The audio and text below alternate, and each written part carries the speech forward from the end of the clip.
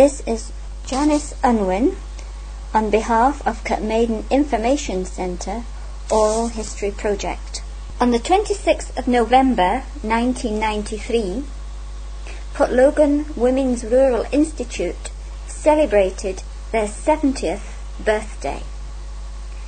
To mark this occasion, a clock has been purchased and presented to James Stewart, Chairman of Port Logan Hall Committee.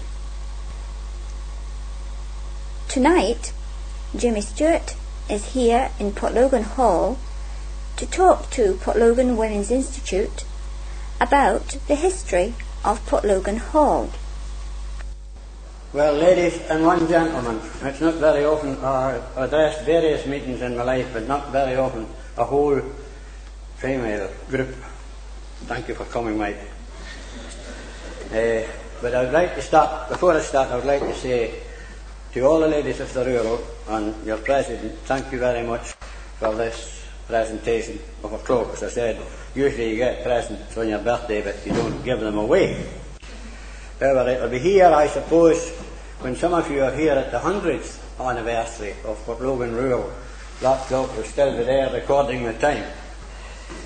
So, I like your President's approach when she says, will you come to the Hall and accept a cloak on behalf of the Rural to the Hall, which is a nice wee way of getting round the rest of it.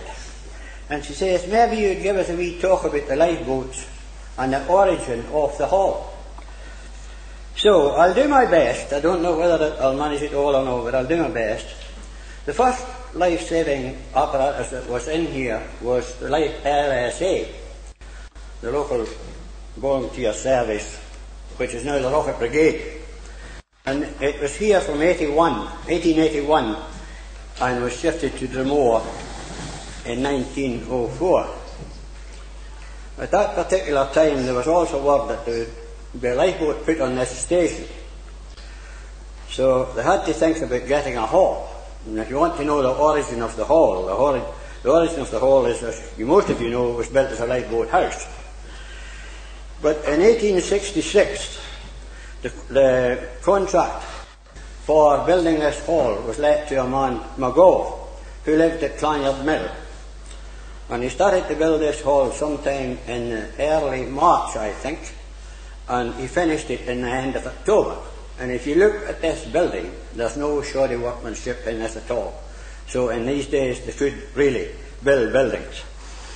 However, at this particular time, it was decided to set up a branch of the RNLI in Port Logan and Luce Bay. So it was called the Port Logan and Luce Bay Rescue Service, affiliated to the Royal National Lifeboat Institution. The patrons, or the body that was set up, or the patron was the Earl of Stair, the president was the Laird of Logan, Colonel MacDowell, one son, James MacDowell, the local secretary of the Rocket Brigade, Mr. McCurley, Mr. Maitland of Fruch, Dr. Ross from Sandhead, and the local parish minister, who at that particular time was the Reverend James Cavan. So the boat was being built and subscribed for by the working men of Edinburgh under the direction of Mr. Ballantyne. She was built, I don't know whether in Edinburgh or in Glasgow, but she was fitted out in Glasgow by public subscription, and she was named the Edinburgh and R.M. Ballantyne, and that was the first boat that came here. She arrived in Stranraer about the 1st of December 1866 by rail, transported free by the LMNS. The crew from Port Logan went in under the coxswain of John Brown, was the coxswain's name, who went to Stranraer to pick up the boat. Also 4 horses went. They paraded the boat right through the Stranraer and stopped at the cross for 15 minutes and were addressed by a commander of the Royal Navy, who in his address said something about men who go down to the sea in ships, but men who go out in the elements that a lifeboat goes out in to save them are brave men also, the men of a lifeboat crew. She was brought home, after she was paraded through St. Horse, she was brought home and put in here, and that was her. She was officially launched on the 28th of December, and the launching ceremony was conducted by the Laird's son, I don't know why, because there doesn't seem to be much difference between him being formed in that committee and the launch itself. But it's the 28th of December when she was officially launched. She was taken out into the bay there on a very beautiful day, rowed about for a while, brought back into the centre of the bay and capsized, keel up, and she righted herself in 8 seconds. They were all, I suppose, self-righting types. I know the last one was. But anyway, it was quite successful. They brought her in nearer the shore. There was a schooner lying in at the harbour, and they put the rocket line across the schooner and took 2 men off the schooner very successfully. Her first service launch was almost a year after, when the barge, that caravan, ran ashore in the float bay. 2 of the crew of that boat got ashore in the small boat, but none of the rest of them got off. And they went to Mr. McCulloch at the low float, who sent them on horseback to call out the lifeboat. There's a wee bit of a mystery there, that if you think on 4 horses taking a boat from here to Float Bay, I thought they'd been much quicker and launched her there and taken her. Well, unless it was a nor'westerly or northerly gale, it may have been difficult to get out of the bay with her. But anyway, they took 15 of a crew off that when skipper Mr. Captain Gilmer had given up hope and had decided that they would jump in the sea and risk their lives and try and get ashore of their own accord, when he noticed this light in the dark, and it was the lifeboat. So they took 15 of the crew off, the other 2 were already off, so there were 17 of the crew. They brought them into Port Logan at 4 o'clock in the morning, and they were received by the runner. James Stewart of the inn, Port Logan, took them in and he gave them hot clothing and fed them. Gave them dry clothing and fed them, sorry. Anyway, when Captain Gilmer saw the name of the boat, he discovered that he had been the first man who had been rescued by that boat, and his wife had been a subscriber to her fitting out. So she was here, but there's another wee bit of a mystery there, that she was replaced by another Edinburgh and Ireland Ballantine with a different set of self-righting tanks. These were air tanks that the first one had, but the second one seemed to have water ballast tanks, and she was replaced by that, there's no record of that there. She stayed here to about 91, and she was replaced by the Frederick Allen. The Frederick Allen was here for and these boats did sterling service when they were here and saved quite a lot of lives. She was replaced, she was here to about 1905, I think, the Frederick Allen, but she was replaced by another boat that I never heard word of. And it must have been something happened to the Frederick Allen, because she was replaced by an auxiliary ship which was much weird, called the Lilybird. And she was here until the Thomas McCunn, the last boat, came. She arrived at Stranraer Harbour, but instead of being brought by a road, she was launched at Stranraer under the new coxswain of James Galloway, who was in Logan Fish Pond. And the crew brought her to Port Logan by sea.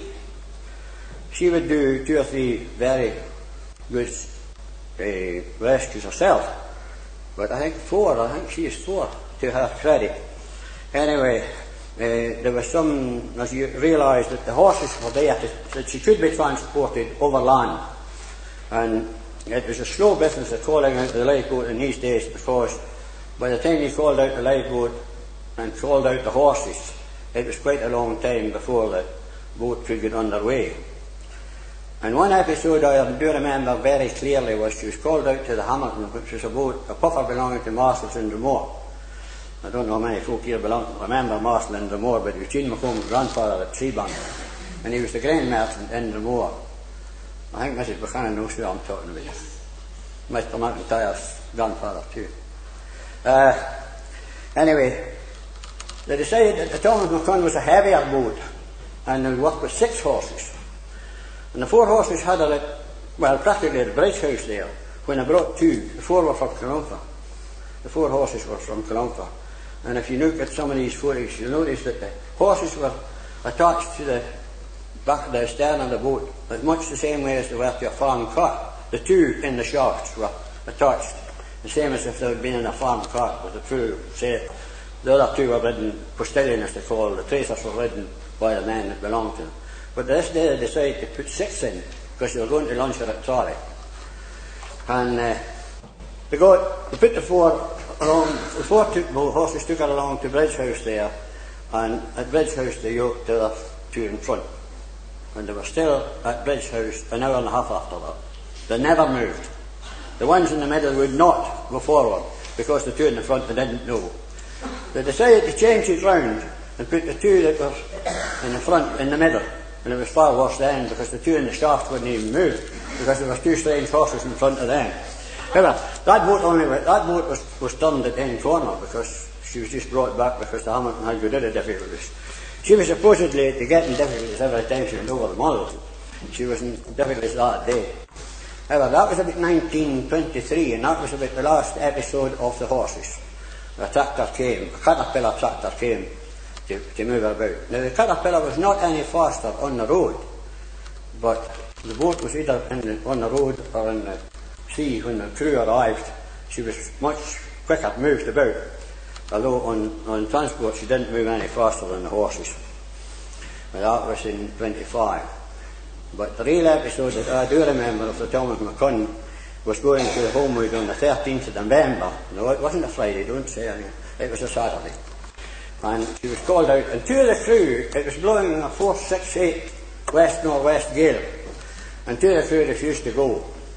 And two volunteers stepped in, who the only time they'd ever had any contact with seawater would be washing their feet in the summertime. And these two men were the dairyman from Columba, John Morland, who would be somewhere about 65, and Larry McPhail, who looked after the Highland cattle at Auchabrick.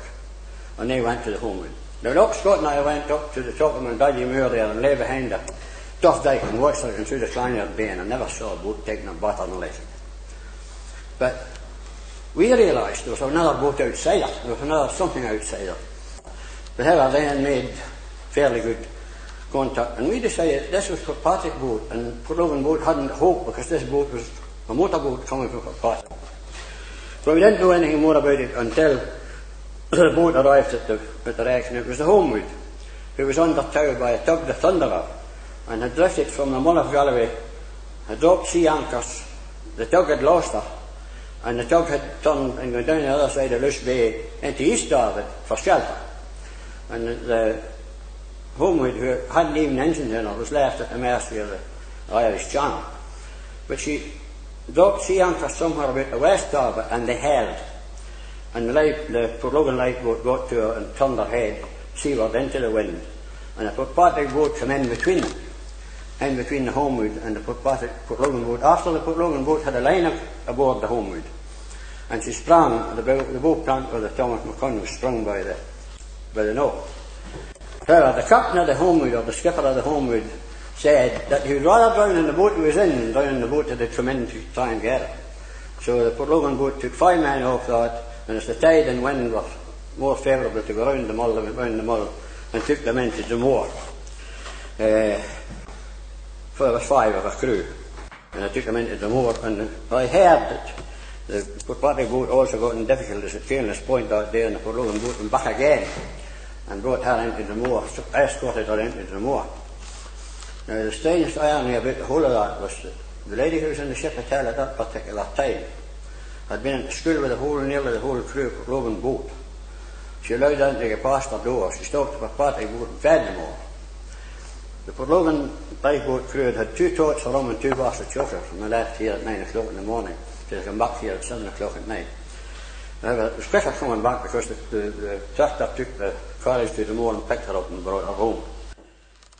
But 1930, the end of 1930, Billy Hutton, who was a great friend of mine, said to me one night, "We're to go and meet the Admiral." Now, the Admiral was the crew's name for the coxswain. I'm sorry, I missed a bit there, but I'll tell you about it later. And we went to see the Admiral, who lives in the house I live in now.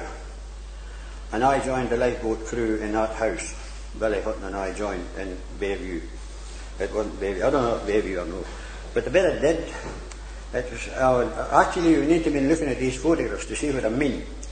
That about 1916 or 17 there was some celebration on the Boaters Green there, which is a photograph with a crew that I remember all that crew, I know all that crew.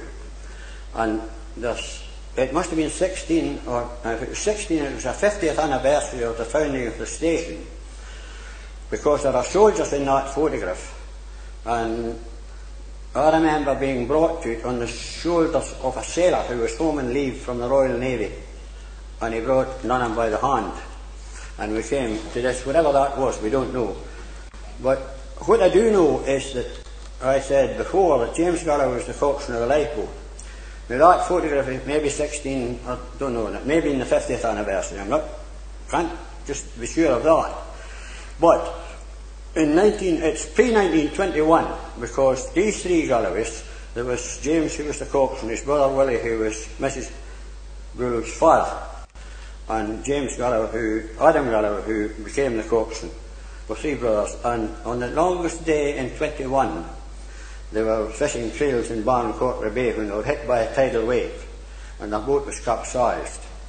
Now the one that couldn't swim was put on the top of the upturned boat, and the two who could swim decided to try and swim for the shore, but they were never seen again. They were never got. Well, James was got, but it was a body that was got. But they were drowned in that episode. So Adam, despite the fact that they'd come through that terrible day in Barncourt Bay, which was not a terrible day, it was a very calm day, but there just happened to be a tidal wave, he took over as coxswain. So we joined the crew with Adam Galloway as coxswain, Billy Hutton and I. There's not much more of a story to tell on that side of the boat, except that she was called out once again to Youngman Bay to be launched to go to the assistance of a Dutch trawler. But she hadn't been very far into the bay till she was recalled, because the Dutch trawler had got into Dromore. There was some unrest in the crew I wasn't there that night because I never knew the boat was out till the next morning. But anyway, there was some unrest among the crew about that time. So now I'll go back to your hall. I'll try and tell you the story of the hall. About 1920, there was a committee formed in Port Logan with a background that they would eventually build a hall in Port Logan. That committee was formed. That committee consisted of Miss McConnell at Maldadgy, Miss Galloway who's in the post office, Mr. and Mrs. Kosh who was the blacksmith and his wife, Mrs. Paddy who was in the library reading room where Jim Ritchie now lives, Mr. and Mrs. Hutton, the mason and his wife as they talked a bit on, and my father and mother. Now that committee was formed to try and eventually gather money, but if you reckon you had a dance and had to go to the school to have a dance, and it was half a crown admission, it took a long time to get £100. But they had another wee thing they did in common with these, raising this money for the hall. In these particular days, there was not much for really people who were really poor. And there were three ladies who lived in Port Logan who really were living on parish relief, which I understand was about 8 shillings a month to go off the parish, and that was what they got to live in. Well, if you reckon they got a loaf for 2 halfpence, for 2pence halfpenny, and a pint of milk for 3 halfpence, there was, the comparisons now don't agree at all. But anyway, it was like the life we're living in now, the fact to try and keep these ladies warm. This committee bought them 2 tons of coal each every year, and the rest of the money went into this hall fund.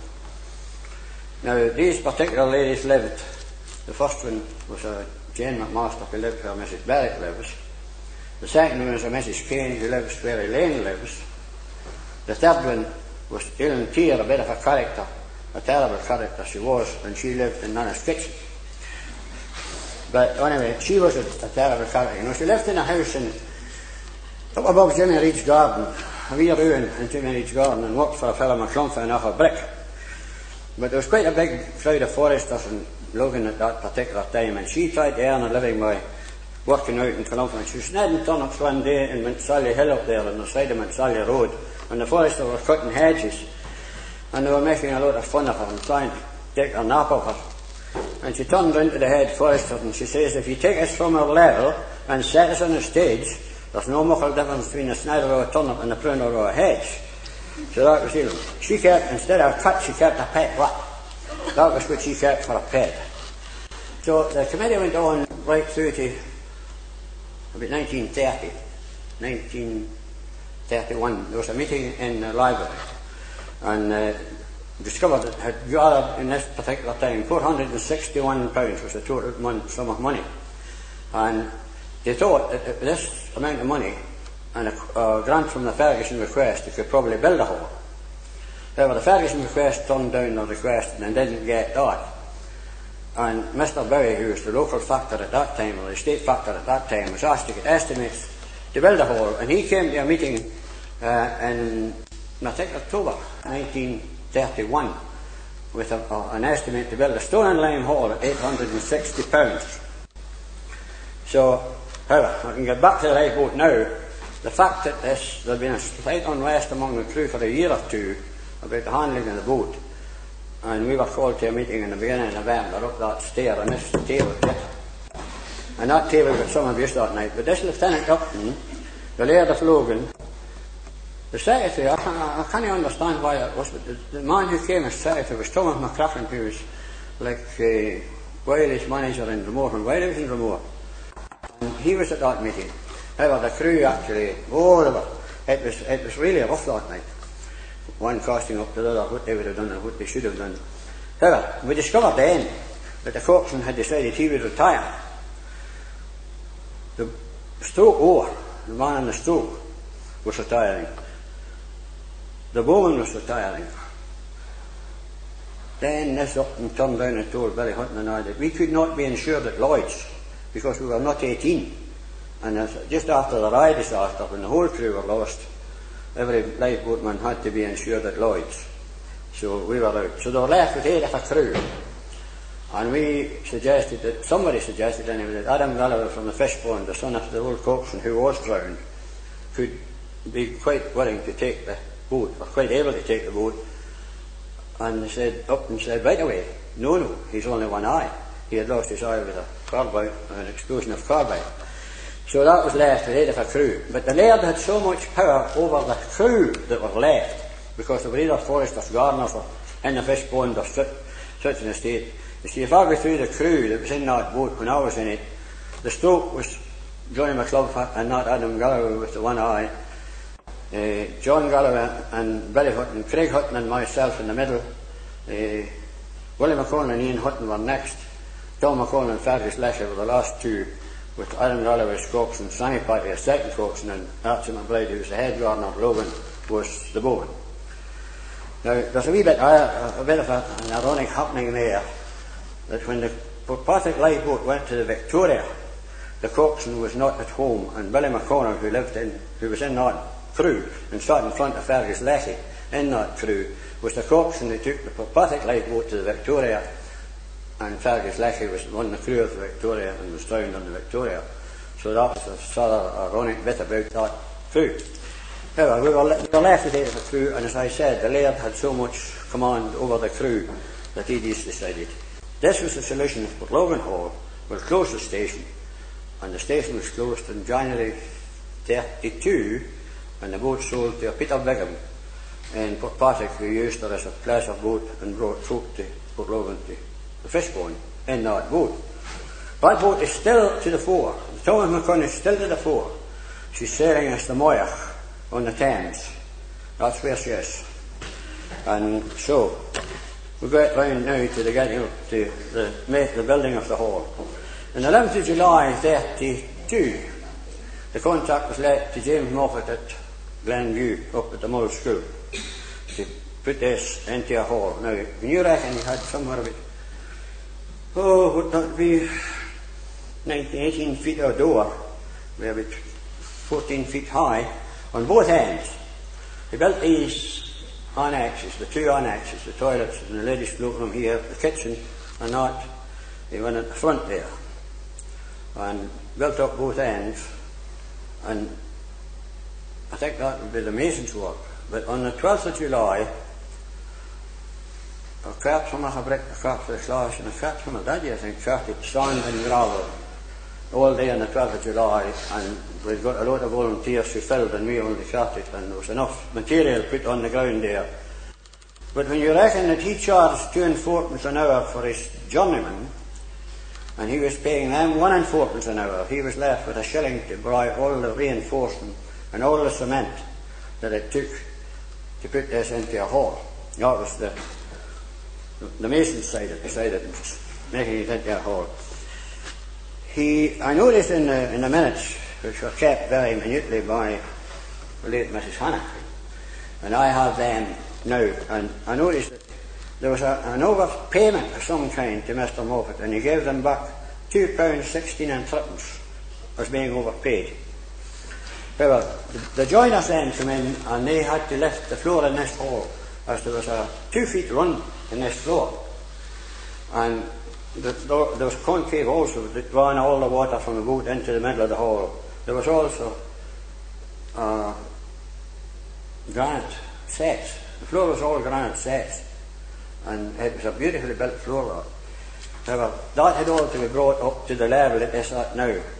Now, Mr. Moffat's bill was £166, and the joiner's bill to put on the doors line out. Now, I understand a lot of that lining came from the original doors. So there was 12 of them.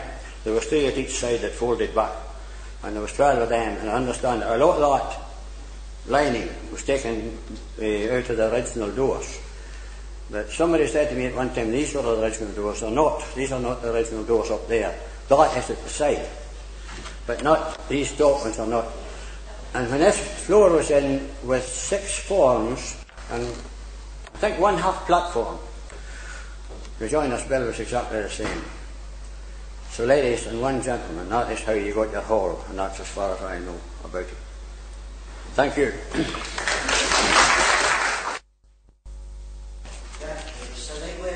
Oars. The oars went in there. And the sails went in there.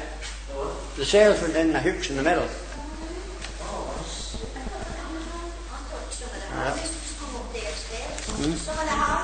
Oh, they went up the side there, no. The men were took them to a drama festival in Stranraer. I once went to had to step into a drama festival once in Stranraer as an understudy.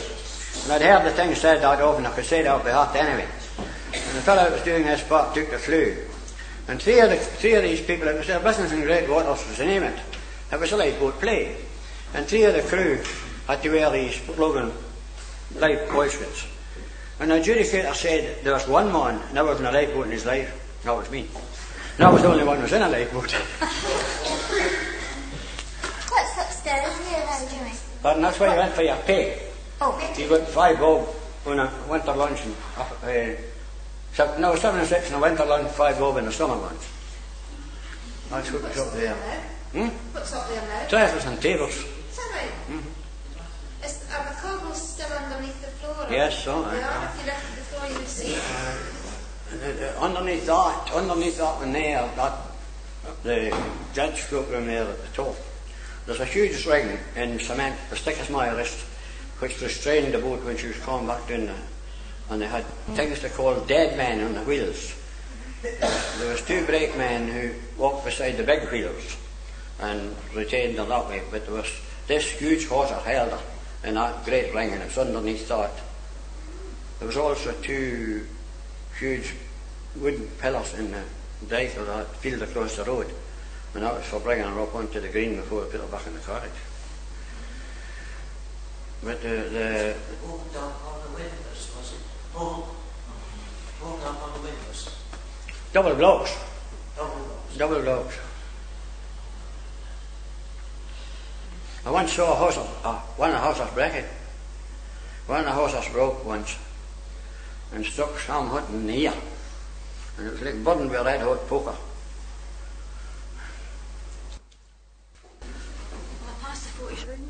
What sort of speed did you get up? It wasn't any faster than the horses, really, Alice. It was in caterpillar wheels. But when you were out at sea, were you rowing? Were you rowing? It was a rowing boat. But she was sailing and rowing. I don't know anything in this boat. No, she was Liverpool self-righting type, sailing and rowing. 10 folk rowed. Craig Hutton and I had the privilege of having a centre board which gave her an extra keel, stability. And you push this centre board down, that was all right. If you can pull it back up, you got about 10 gallons of water about it. You got soaked. You hear that switched off right now? It's switched off.